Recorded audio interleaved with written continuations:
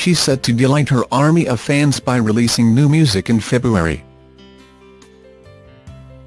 And Madison Beer celebrated with the girls' night out on the town as she grabbed a bite to eat at Japanese restaurant Matsuhisa on Tuesday evening.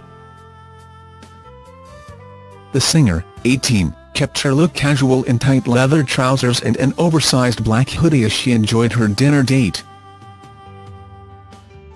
The Say It To My Face songstress contrasted the all-black ensemble with a pair of bright white Nike Air Jordans.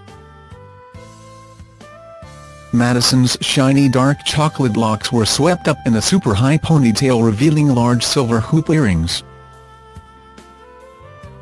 The young starlet opted for a natural makeup look with bold brows, long lashes and light lip gloss. She drew attention to her full pout by holding a toothpick between her teeth.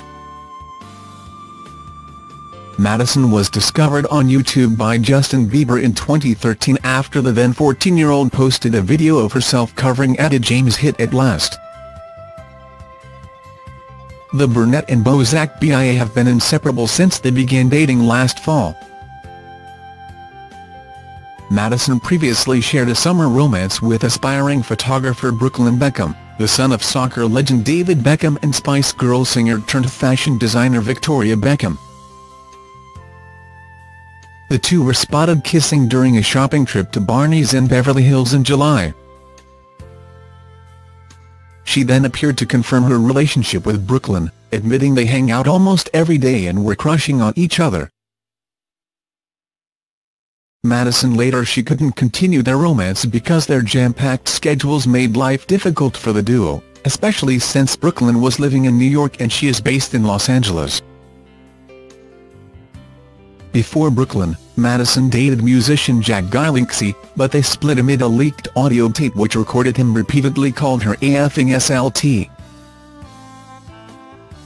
The argument seems to have started because of a comment Madison made about Jack's music. Jack later explained the clip was from last year, during a time when he was in a very dark place and clearly had no control over my emotions. After he apologized, Madison issued a statement saying she stuck through the relationship as she was blinded by love with Jack, and trying to fix his flaws.